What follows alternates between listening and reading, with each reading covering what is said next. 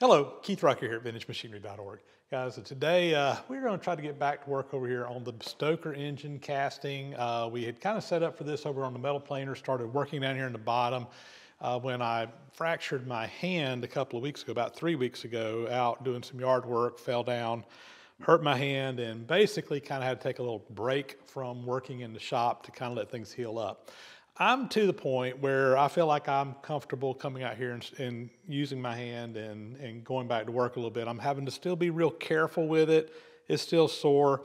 It's not completely healed, but it's, you know, as long as I don't do anything stupid, I should be fine. So we're going to kind of getting back into this thing and trying to finish up kind of where we left off a couple of weeks ago, working on getting the slideways in the bottom of this casting that the crossheads are going to go back and forth on, machined and ready to go. So when I left off, in fact, let me just zoom in here and I'll show you where we left off, and we'll pick up where we left off and get back at it. So when we left off, I had planed down this side over here. I got a nice finish coming all the way down this side. I feel real good about that. We started across the bottom, and I've just been roughing this. It's not a finished finish down there in the bottom by any means, but I did kind of get it cleaned up. And basically, I'm just having to get down into some fresh material here below some pitting that we had in here. And there's still a couple little spots, but we still got some cleanup to do.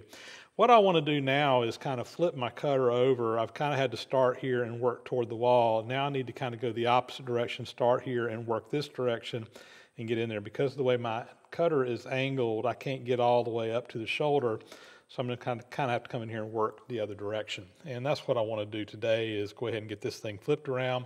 Basically just move my cutter over.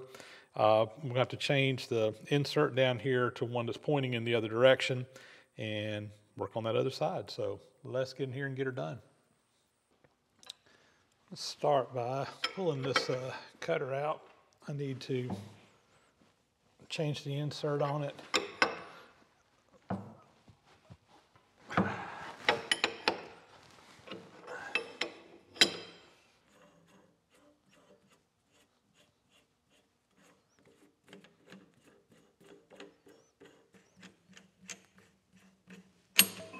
There we go. I do want to adjust the clapper box a little bit here.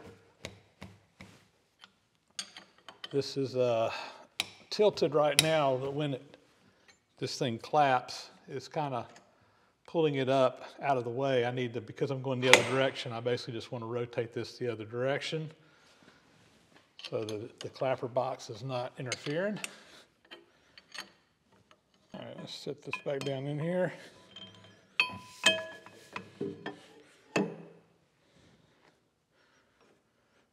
All right, I think we're ready to tighten that back up.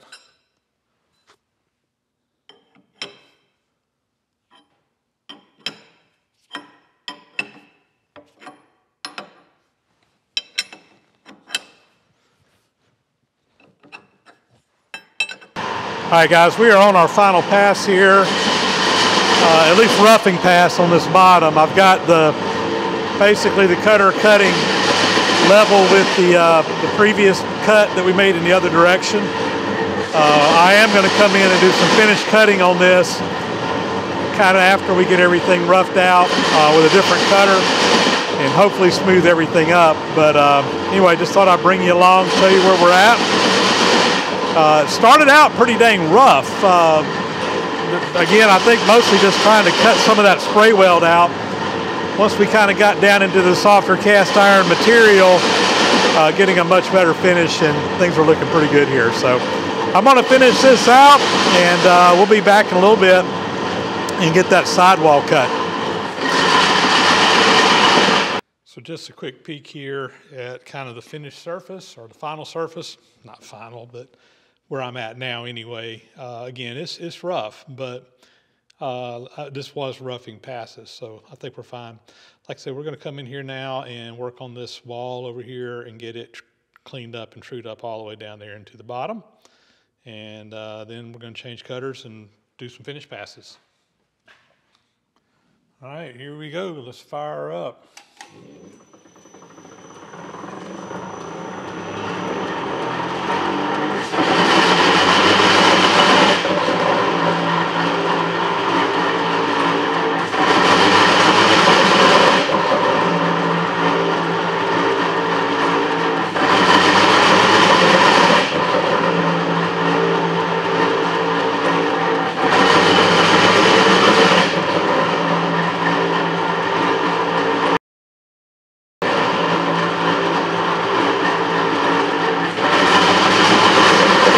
touch off on that back wall right now.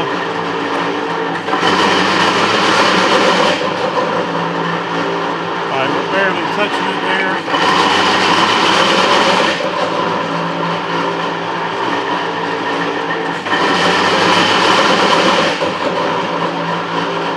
The bottom needs to be kind of cut out a little bit to start with, so I'm going to start down there.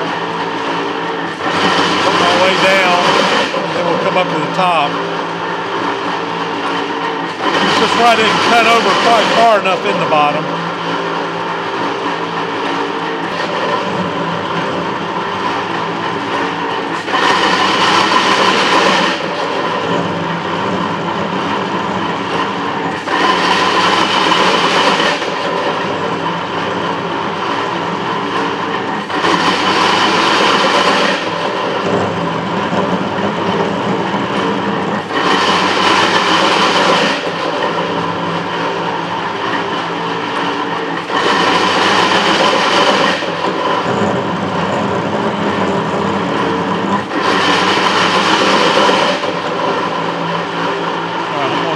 Way up.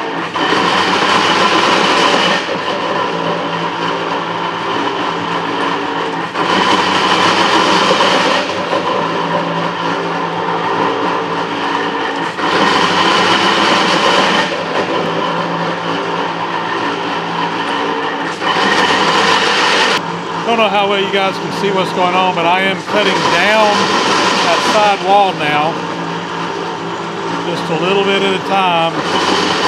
And this side cleaned up pretty quick.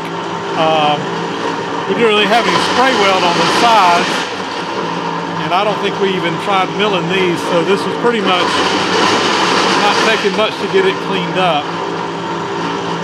thankfully. So after this pass, I will probably look at doing some finish cuts. Like I said, we're going to change out cutters to do that. We'll bring you guys back in a bit and switch up where we're at. All right, well, I think we got that side trued up. Again, it's a little bit of a rough finish, but we're going to be coming in there with some finished cuts coming up next. Hopefully, taking care of that. So this side is at least rough machined, and I think what I want to do now is change out my cutters, and let's see what we can do about some finish cuts. So I'm changing out my tools again. Now I've got a flat bottom planing tool that we're going to put in there, and this one actually gives me where I should be able to go from side to side, running straight up and down, just cut right across that bottom, and hopefully flatten that out. This is for making a surface flat. So this is a finishing tool. And we're going to give it a try and see how it does in there and try to get that bottom flat. So I've got my planing cutter down here in the bottom. I kind of just set it on the bottom and got it as flat as I could, tighten it up. I've got it raised up right now. And the idea here is I'm going to sweep from one side all the way over to the other side. I should have enough clearance to be able to go all the way across that side to side. And let's see, we'll just go ahead and bring it over this way. And I'm not going to get quite in that corner yet. I'm going to start it up, and then we'll start working at getting it down in there where it needs to be. So let's see what we can do here.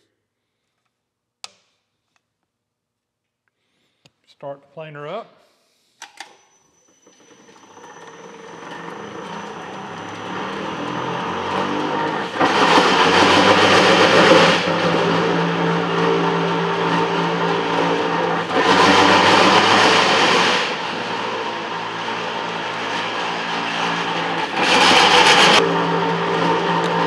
I'm going to feed down a little bit until we just start barely cutting.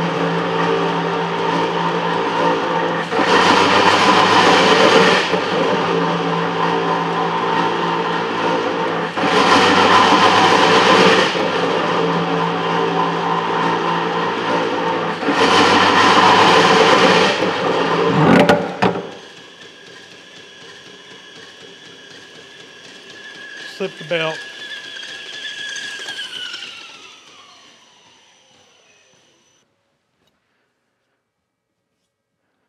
Pull my cutter back up and see if I can get it started again.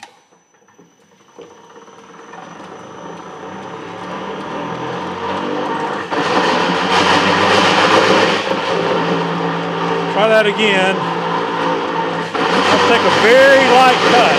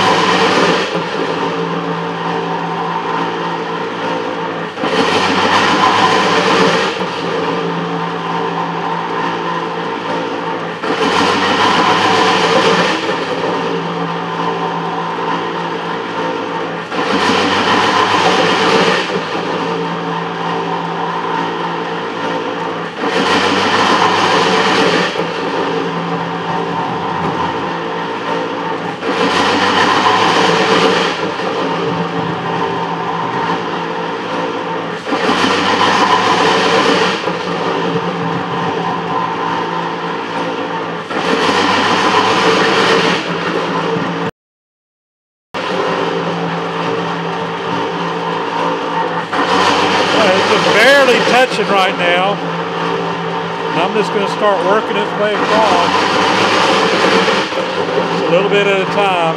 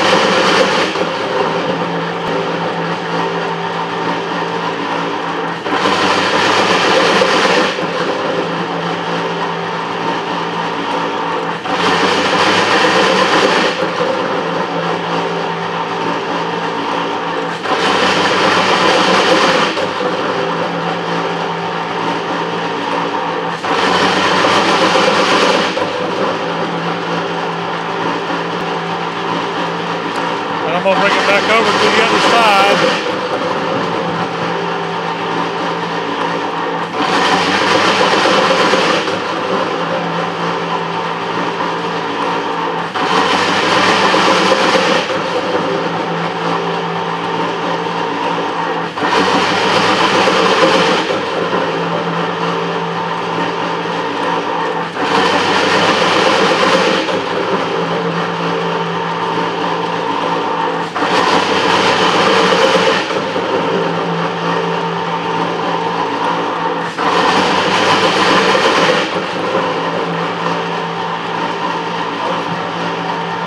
Down fed about 1/1000th of an inch.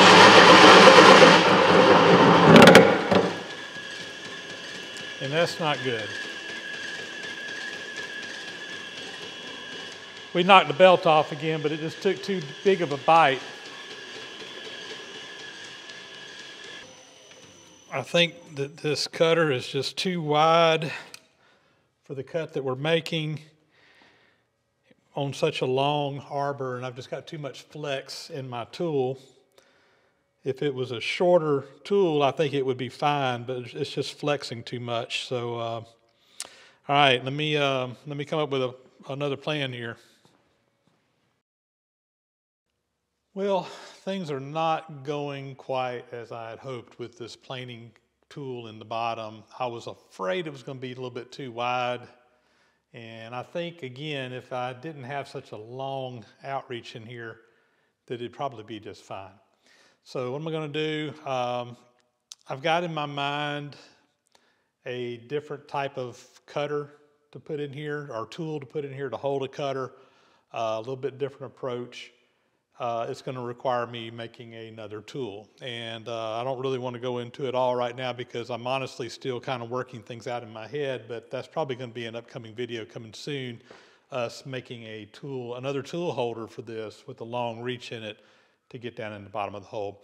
In the meantime, I can go ahead and rough out the other side. And guys, you've seen the process. I'm probably just going to do that off camera and get that done. and then we'll come back with the finishing planing cuts kind of after I have a chance to get some things worked out. So just give me some time on that. But we are making progress, albeit slow. There's a lot of trial and error in this. You know, these slideways down here in the bottom have just, I've talked about this before, have given me a fit. We've tried machining these things in multiple ways, and the long reach is what's killing us. We can't even get in here with a milling cutter without having a end mill that's this long to reach down into that pocket, and it's flexing around too much, even on a big, heavy-duty vertical mill. Like I think we tried it on a big Cincinnati vertical mill, and even with that, the end mill just had too much flex in it for such a long cut. Particularly when it was cutting that harder spray weld material that was in there. It probably do a little bit better on the cast iron, I think, but I think we're just going to try to get this thing knocked out with the metal planer if we can get it done. So, guys, we'll be back on this shortly, but, you know, one step at a time. I think if we can get these bottom parts done, we can really kind of start moving pretty quickly on some of the other stuff on here. This has just been a challenge from day one. And like I've talked about before, I am sure back in the day they had a special dedicated machine that all it did was do this, and they had their process worked out.